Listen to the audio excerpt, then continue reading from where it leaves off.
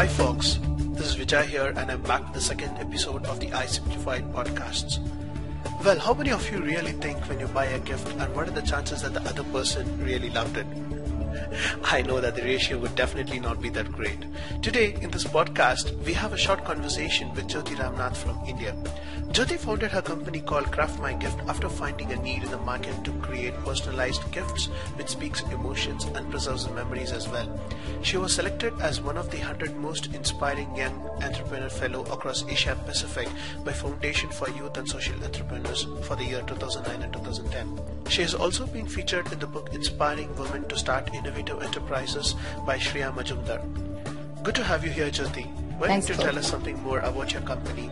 It's always good to hear from the horse's mouth, right? Yeah, sure. I run a company called CraftmyGift. So the company specializes in creating gifts which are highly personalized and creative. When I say personalized, it's not just about adding a photo or adding a name on some gift, but it is something that goes much beyond that. Because we strongly believe that when somebody has to give a gift which really they wanted to convey something, you need to personalize it in a much deeper way. So those are the kind of products we create. So all the ideas that we come up with are all extremely creative, out-of-the-box ideas. And when I say that, it could be something like a storybook created on somebody, or there's like a magazine which is created on a couple which they can gift on their anniversary. So things like that which are completely out-of-the-box ideas, that's what we work on. That's definitely a nice idea because most of the startup these days either do a software or venture into social media, and thinking something towards gift is definitely a fantastic idea. Thanks. Well, can you share something about your background and what got you into this entrepreneurial ring? Sure. See, I used to work with HP as a UI designer. Okay. So I have been a techie as a background, but there was a strong creative side of me which was there from the childhood, which been really coming out in spurts probably. So I was working with HP, and this is some idea which was going on in my mind, and I wanted to do something in the business side always. So I enrolled myself into a course at IIMB which is on women entrepreneurship, which happens every year, and during the course we were supposed to create a business plan. So that allowed me to take this small idea into like a complete plan, and we also presented in the idea in a small competition which happened at the end of the course, and there we won the first prize. So that was like a huge motivation for me to start. So after that I started working on the idea much more seriously. Though I didn't step into it full time, it was like a part-time venture for almost moonlighting on it for almost a year. But it gave us a good time to test-fly the whole idea, and in that time we were also incubating at the NSR cell at IIMB, which again was a great experience. So that's how the things got started. It's so great to see so many young women leaders getting into be an entrepreneur. When did you identify that you had this leadership skill in you? Little bit of leadership qualities has been there in me naturally, because when I joined HP also, I remember I used to take up myself, I used to take up initiatives of starting something or leading a group or starting new initiatives there, mentoring students. So I used to take up leadership roles. I would really go and pull my manager and tell him that just give me some work, but I have to lead and I have to take decisions. So there was a very strong interest to get into a role which is strategic, and thinking about the business, you're thinking of how to sell a product and things like that. So that was one aspect of it, and second was I also became quite active into events like TIE, which used to conduct these TIE summits where entrepreneurs would come and talk. So that somewhere gave me much more motivation to go. So somewhere all this combined together, I thought of starting something on my own. So that's how your company evolved as well. What do you think is so different about CraftmyGift when compared to other players in the industry?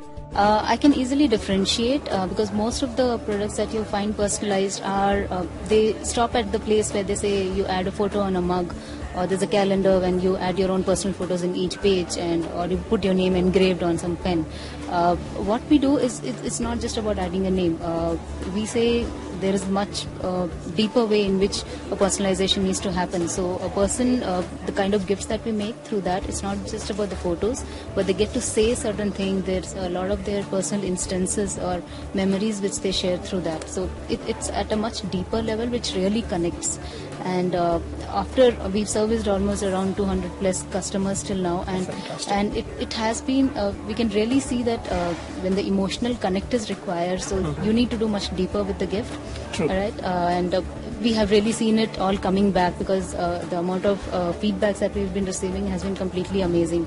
Somebody says the wife has been in tears, or somebody was like so overjoyed, and one of the mothers, she almost invited us to her home for a lunch because she liked the gift so much. So nice. Some of the responses have been really amazing. So if you'd want to differentiate from the existing people, I'll say it's the emotional connect that our products create, and the enthusiasm. And second thing is, we work very personally with people. We understand, it is like somewhere you become a gift consultant, because you're trying to understand what is their problem, what they want to really say through the gift, and then we work around that to create a gift for them.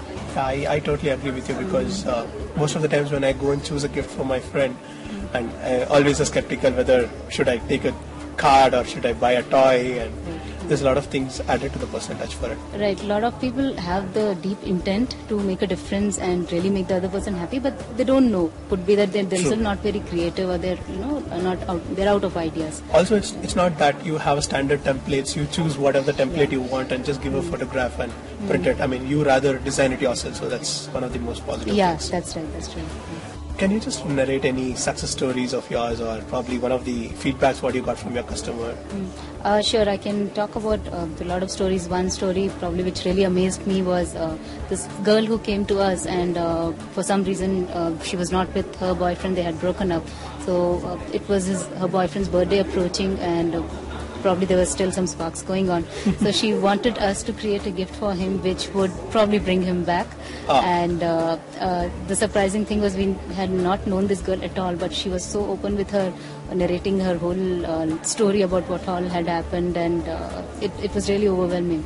And so we went about creating like a love story book for her, and the storybook started off more like a story of a prince and a princess.